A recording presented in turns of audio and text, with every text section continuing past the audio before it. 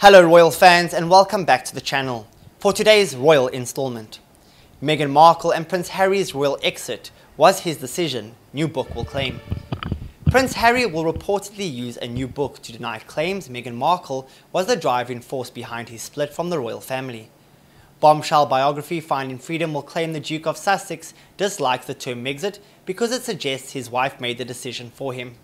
But the book will claim Harry was the driving force behind the split, and Meghan asked him if he was sure he wanted to move. An insider told The Sun on Sunday, the truth is Harry had been unhappy for a long time. He wanted to move in the direction that they did and had been considering it for more than a year.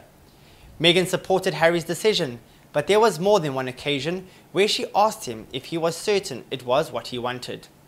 It has been claimed the duo cooperated on the book, which will go about dispelling the many rumours and misconceptions that plague the couple, according to reports. One of its authors, Omid Scooby, said it had been produced with the participation of those closest to the couple.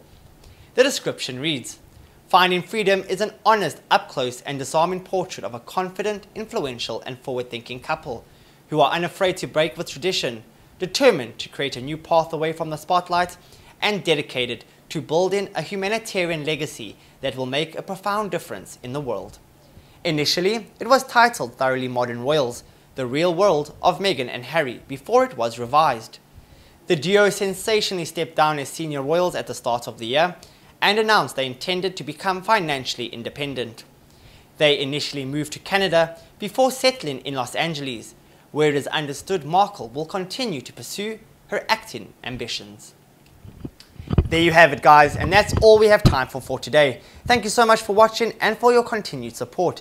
Please like the video if you enjoyed it, leave a comment if you have something to say, and if you haven't done so yet, subscribe to the channel. I'll see you next time with more royal news. Goodbye for now.